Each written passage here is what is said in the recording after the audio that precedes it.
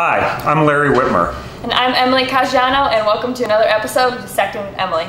And so again, today for you we have Nigel the brown pelican. Again, we received this specimen from a rehabilitation center in Florida where he had suffered from a fractured wing, which you can actually see in the CT scan data of Nigel. And he was unable to fully recover from his injuries and had to be euthanized, which is how we ended up receiving him. And so previously we showed you the gular pouch and kind of flexibility of the lower jaw, which my lovely assistant is currently showing you. and we discussed how this adaptation can help them catch and hold live fish in their mouth.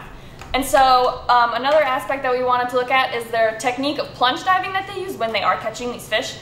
They actually plunge from heights of 20 to 30 feet straight into the water, and they're actually able to do this without breaking any bones in their skeleton. And so we actually wanted to explore how they can do that. And turns out the answer might have something to do with bubble wrap. And so we actually, when we peeled back the skin, we could see right below the skin, so subcutaneously, they had essentially biological bubble wrap, which is what these little skin areas are. And so this biological bubble wrap actually derives from the lung system of air sacs. And so all birds have air sacs that emanate from the lungs, pulmonary air sacs. In some birds, they actually go underneath the skin, subcutaneous air sacs. And in this plunge diving pelican, they've evolved into this basically jacket that helps protect the animals.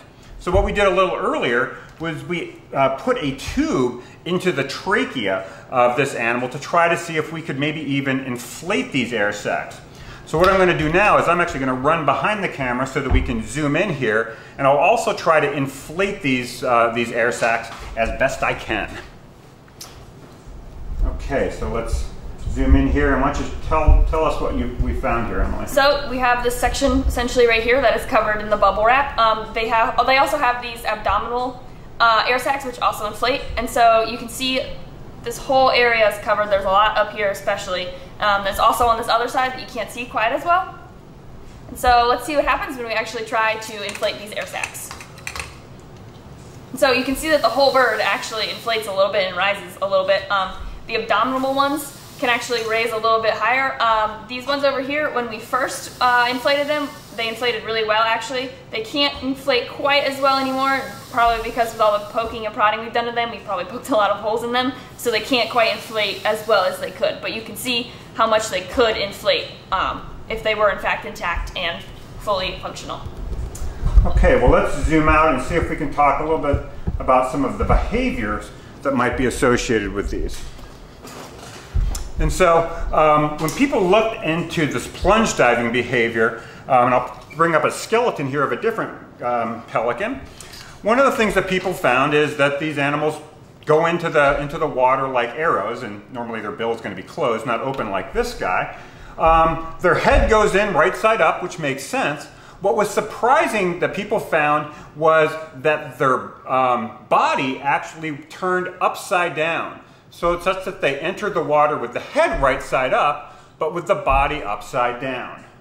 So what we wanted to kind of investigate is, because they enter the water essentially on their back, we wanted to see if the biological bubble wrap continued onto the back. And when we did the dissection, which we're not going to show you, we actually found that the bubble wrap, it continued on kind of on the sides of the vertebrae, but it did not continue down the central part of the vertebrae. And this might be because the backbones are strong enough to take the impact without any additional cushioning, while the front bones are a little bit more fragile and do need that extra cushioning from the bubble wrap. What's kind of interesting is that when these pelicans turn onto their backs, they all turn, without exception, to the left. None of them turn to the right when they rotate over. They actually all turn to the left. Why would they be doing that? So what you can see from the CT data, which might answer that question, is the trachea of the bird actually goes to the right side of the body, so the opposite way that the body is turning. So it would be protected and elevated above the water. And so it might be they are twisting to the left to keep the trachea out of harm's way. So what we've seen here with these pelicans is really remarkable evolutionary invention of an airbag, bubble wrap, to potentially protect them from the high forces of the impact of their plunge diving. And so with that, I'm Larry Whitmer. I'm Emily Caggiano, and that's all for today. I'm gonna go play with some bubble wrap.